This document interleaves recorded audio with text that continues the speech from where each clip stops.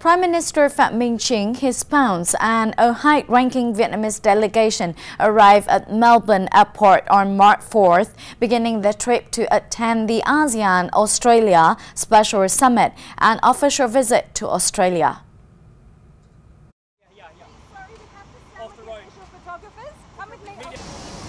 The summit marks the 50th anniversary of the ASEAN-Australia dialogue relations and will be followed by an official visit to Australia from March the 5th to the 9th at the invitation of Australian Prime Minister Anthony Albanese. Themed A Partnership for the Future, the summit presents an opportunity for both sides to reflect on their 5-decade relationship and plan for future development in line with bilateral comprehensive strategic partnership established in 2021. Prime Minister Phạm Minh Chính, along with other ASEAN and Australian leaders, will outline visions, directions, and concrete measures to expand cooperation in the coming years. Notably, Australia is to propose new cooperative initiatives, which, if agreed upon, could lead to breakthroughs in bilateral relations and further bolster ASEAN-Australia relations. A delegation of 111 delegates of the Ho Chi Minh Communist Youth Union joined more than 20,000 others from all over the world in the 2024 World Youth Festival in Sochi, Russia from March 1st to March 7th. With the theme of connecting young people around the world to build a common future, a multipolar, fair one based on cooperation and balance of interests, the 2024 World Youth Festival hopes to create an open space for young people to meet, share, and raise awareness about issues of concern to young people in the current situation. The Vietnamese youth delegation will participate in the 2024 World Youth Festival with a message of peace, integration, and development. Through this festival, Vietnam has an opportunity to promote the country's image as well as its socio-economic development achievements after more than 45 years of national unification and more than 30 years of innovation.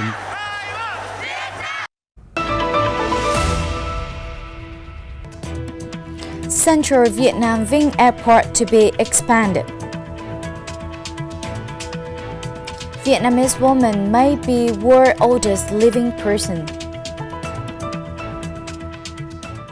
Vinh International Airport in Nghệ An Province will be expanded by more than 2.5 hectares to raise the number of aircraft stands from 6 to 9 at a total investment of over 230 billion Vietnam dong, approximates $9.3 million US. The province authority announced that it has approved from the Airport Corporation of Vietnam (ACV), the operator of all commercial airports in the country, to be the investor in carrying out the project. The ACV will use a military land plot previously managed by the Ministry of National Defense for the expansion. The work will focus on renovating and expanding the aircraft parking area, building a terminal, and installing a secondary radar station. Reports of a Vietnamese woman in southern Dong Nai province being 2 years older than the world's oldest known living person, recognized by the Guinness World Record, have gone viral on social media over the past few days. A 119 years old Trịnh Thị Hưng residing in Dong Nai, southern Vietnam, surpassing Maria Branias Moreira, an American woman acknowledged by the Guinness World Records as the world's oldest known living person by 2 years. Documents show that Hưng was born on June 14, 1905, in Triệu Sơn District, Thanh Hóa Province, north central Vietnam. Currently, she resides with her daughter in Long Khánh City, Dong Nai Province. The Long Khánh administration is currently working with Heng's family members on gathering necessary documentation to officially recognize her as the world's oldest living person. The city of Long Khánh is home to 45 centenarians, with Heng being the oldest. Chuối ngự Oro Bananas of Đại Hoàng, cultivated in the village of Đại Hoàng, Hoàng Hậu Commune, Lý Nhân district, are among the distinctive fruit for not only of Hà Nam but also of Vietnam as a whole. The banana is small and has bright yellow skin and a sweet smell when ripe. Its beauty and taste has made the area famous since the 13th century. In local history books, once a Truyền dynasty king and his entourage descended from the Thăng Long capital to rest at the Lý Nhân court. They tasted the local bananas. Impressed by the delicious flavor, the king bestowed rewards.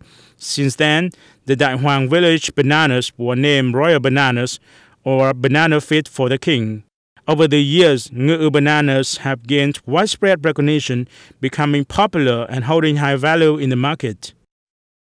Bananas planted close together will produce very small fruit, so we must plant trees 2.5 meters apart, rows 3.5 meters apart. Other places have tried to grow it, but the variety has degraded. Only the royal banana of Đại Hoàng still retains its delicious taste due to the soil and climate. Ngữ bananas boast abundant potassium, amino acids, 11 types of minerals, and 6 vitamins. These bananas stay sweet and aromatic even when stored for weeks.